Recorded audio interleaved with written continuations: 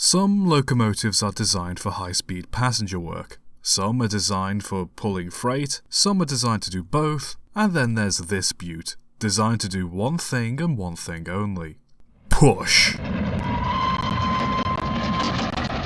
Hills are a difficult thing for most trains to climb thanks to their weight and the lack of traction on their wheels. This is why banking engines are needed, aka locomotives that push trains from behind to aid them up hills and prevent any wagons from breaking free. In 1919, the Midland Railway was in need of an engine that could perform the role of banking on the Lickey Incline, the steepest section of track in Britain. While a few tank engines or a spare goods engine may have covered the job, the Midland Railway wanted a designated engine that was guaranteed to do the job properly and consistently. And so, they built this, number 2290. It had 4 chunky cylinders, a tractive effort of 43,300 pounds, and was one of the first few locomotives in the UK to have 10 driving wheels. While the design was somewhat awkward and didn't have the most impressive steaming characteristics, it more than made up for them with its traction and ability to move a heavy train up a hill. The engine's design also couldn't manage a high top speed, and because it was only ever used for banking work, it was never found out how fast the engine could truly go.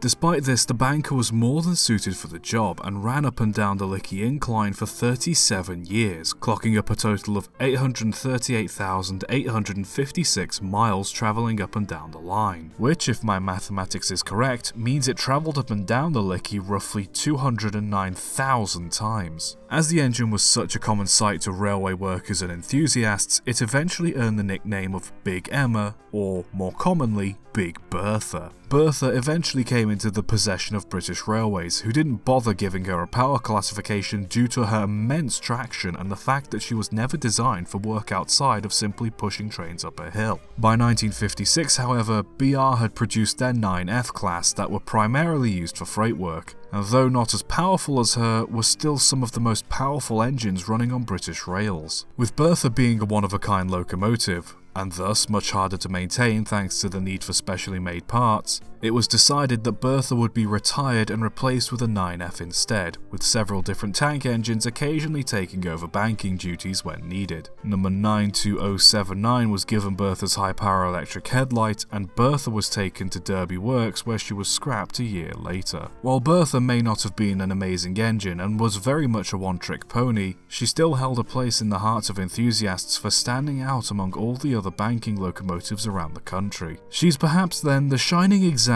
that, even if you're only good at one thing, you can still be memorable. Subscribe for more.